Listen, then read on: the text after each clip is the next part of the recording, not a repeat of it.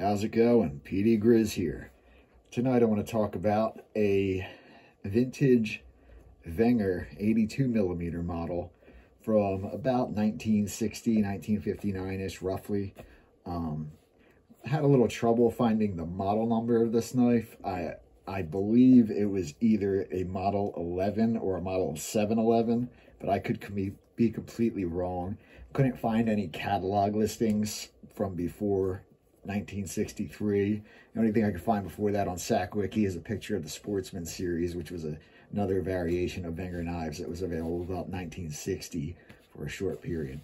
Anyway, this 82mm model has a nice nickel steel shackle on it with a little decorative element on the side, which is nice looking. It moves quite freely despite the knife being nice and tight, which is unusual because sometimes the way these are pinned, that is the basis of the tension for the whole knife. So a loose bail sometimes is an indicator that you're going to have loose blades, but that's not the case on this one. It does not have toothpick or tweezers.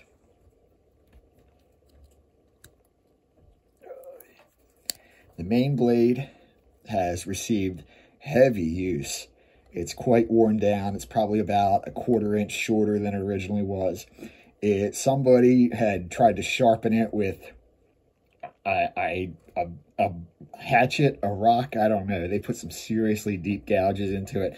What I suspect is that they had a small sharpening stone and not a very good technique and not a lot of patience, and they probably continuously hit the corner of the stone running off the end of it, and that sharp corner gouged the knife out. This is the best I could get it after working on it for quite a bit of time with some serious sandpaper. I had to remove some serious material to get it like this, and it's still got those vertical scratches in the blade, but it looks so much better than it does now. I haven't put a final polish on it. I just wanted to show the amount of work it took, because those scratches were incredibly deep when it started out. And I'm just not going to go any further. I'm just going to put a final polish on it and be quite happy with it. And you're just going to be able to see those scratches through the mirror polish. This shield originally had red paint in the background around the cross. And it's very common to find these with the paint all gone. Just over the years from knocking around in pockets and drawers, the paint just gets chipped off. Has an exposed awl, which I love these kind of awls. Some people call them the European style of awl. These are great to use as a scratch awl or for punching holes or making holes larger. And I really like the look of them, how they stick out. There's a little divot in the scales to make it easier to access. Has a 4-turn fluted corkscrew, which is pretty common. And when they switched to the newer model with the hidden rivets, they briefly went to a 5-turn corkscrew and then later switched back to a 4-turn corkscrew with no fluting on it. It also has exposed rivets, as you can see, with a bird's eye rivet at this end, which means there's like basically a washer or bushing around it with the rivet in the center. And if you look really close, you can see the line of the rivet in the center. I don't know if I can get it on camera, but that's why they're called bird's eye rivets, because they resemble a bird's eye. So this has a secondary clip blade, and this blade's in relatively good shape. Like I said, I haven't polished this up. I kind of want to keep it in somewhat original condition. I'm going to put a final polish on this one too, but this one is pretty full. I believe this is the full length that it originally was. 82mm is a pretty short knife. It's just about right at 3 1/4 inches. Has this old Warner style can opener, which, you know, although they were originally designed to open the side of the cans, as I mentioned in a previous video, people adapted to using them to open the top of the cans, and they often issued pamphlets, as was pointed out to me by Tobias, with the knives to show you how to use them in that fashion. But it's got the nice cutout here so you can reach the tab easily, and it has a good bit of tension. I would say these tools have a pull of about 5 or 6, which in my book is pretty good.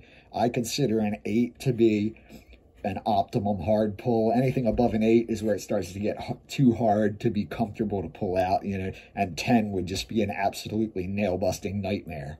And anything below 4 is where I'm getting into weak territory, where it's either worn out or just constructed poorly.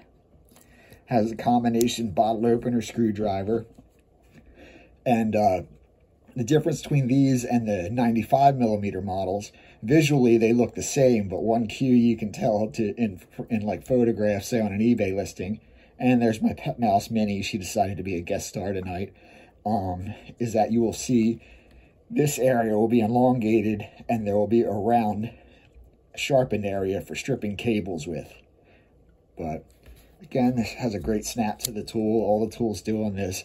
I feel that Wenger, when they switched to their modern style, I feel like they specifically sought to soften up the spring action, because you'll notice that the later ones had nowhere near the snap of the older ones, and I think that was just a choice to make them seem like a smoother operation.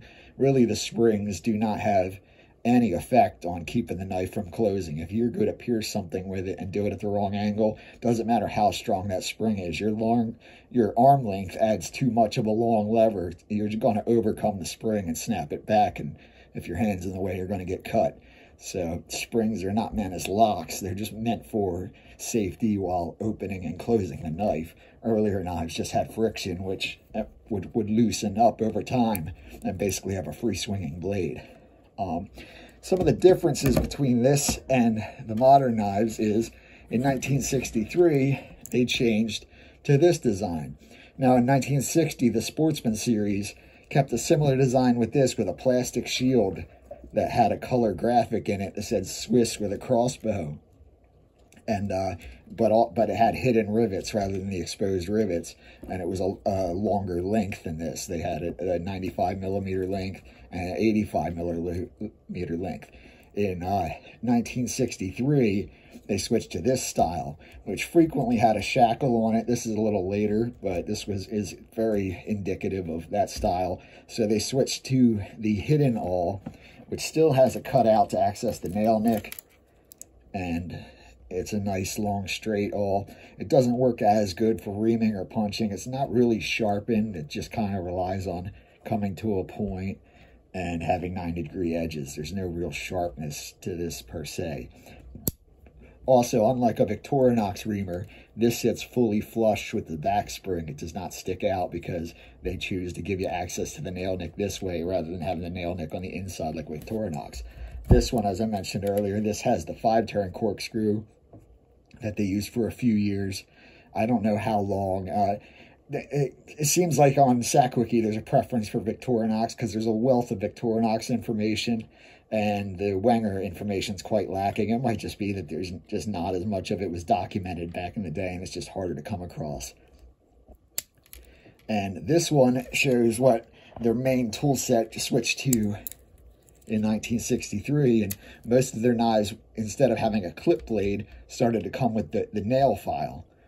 And I believe they were first, before Victorinox, to include a nail file on their full-size knives. I find this more useful than having a second blade, personally, for like everyday carry. You know, in outdoor situations, I might prefer a second blade just so I have more, you know, another sharp edge to work with. My main blade becomes dull, or if I want to use that for something I don't want to use the main blade for, or vice versa. But, you know, for general daily grooming and keeping from getting hangnails, which was often a problem for me between playing guitar and bass and being an electrician, my nails tended to take a beating from twisting wire nuts and playing bass, and I would often get hangnails that could easily get infected and be quite irritating to deal with. So I like having a nail file on my knife, and, you know, even though I always carry a 58mm, which has ones, I just like having it on my main knife. Now, this shows the Z, or dog leg type can opener, that they patented and released in 1963. It's even got a graphic on the side showing you how to use it. And this operates by, you put the rim of the can in that notch right there. After piercing through, you pierce down and through the can just enough to get the blade, which points up, under it. And then you work the knife up and forward.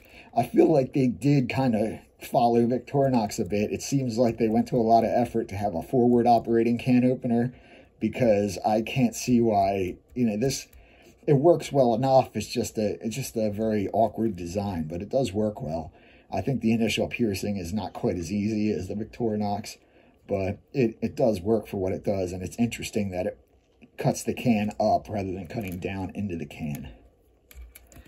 And then the screwdriver bottle opener tool looks about the same. At this point, they hadn't yet to develop their push to lock, so this just is basically the same as a Victorinox bottle opener screwdriver combo.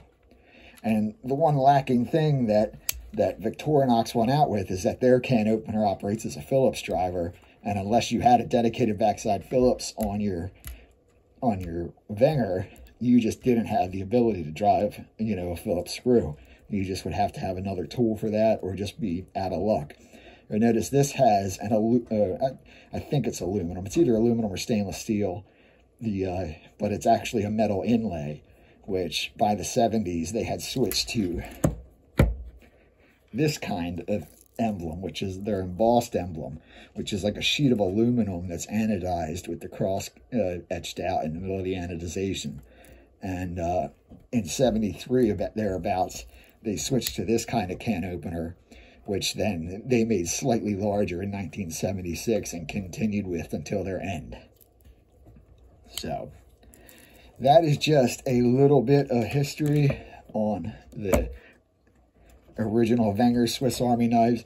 I love this knife. The 82 millimeter and 84 millimeter models are my favorite models. I just think they're the most carryable.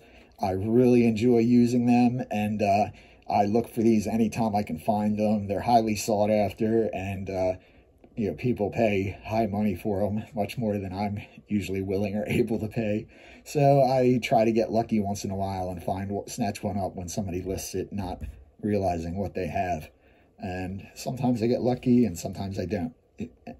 But that's just the way she goes sometimes, isn't it?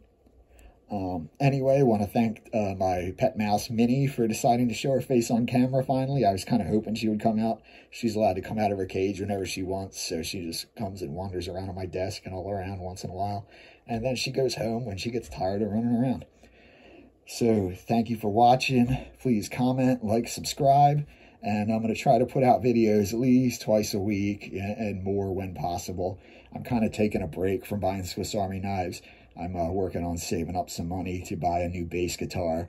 So I kind of got to pick one or the other. I can't afford to be buying a Swiss Army knife every other day and then also have money to buy a few $100 bass guitar.